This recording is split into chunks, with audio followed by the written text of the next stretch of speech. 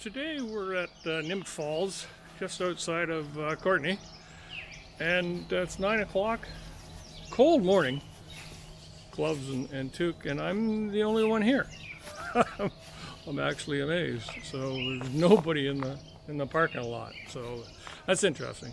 So it's about a 10-minute walk down to the waterfalls, so let's head down.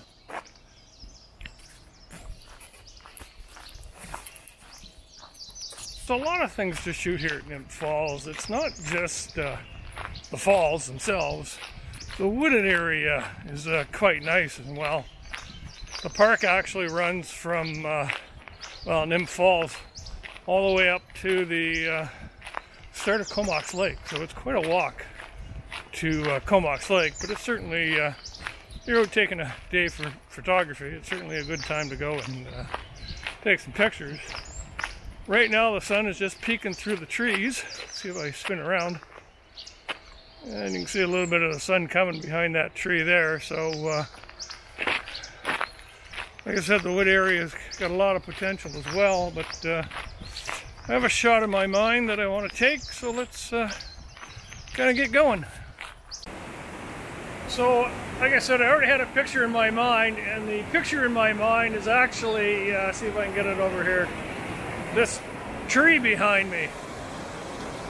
Tree hanging off the rocks, just behind me here to my left, my right, your left. And I wanted to see if I could actually do a panoramic. So if I just take a break here, I'll switch to the other way and I'll show you what I'm looking at. So the trees here, nice rocks in front of me, and the river coming down. So I'm trying to do an actual panoramic of this area. So I thought it would be kind of nice, but I want the main focal point to be, again, slowly here, to be this tree, and that's what I'm trying to do. I'm having a little trouble with light.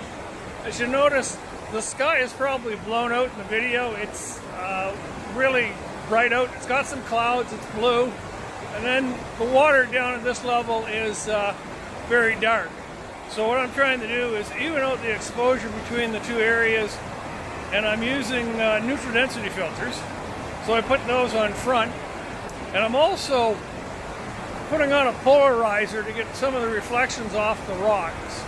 So that's one of the things you want to use as well, because you get a lot of reflections and you'll see hot spots on the rocks if you're not careful. So therefore I use a polarizer.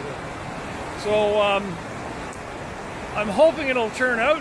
We'll see. I got a couple more hours to spend here. There's still nobody here, which is awesome. So we'll see how the light changes over the next couple of hours.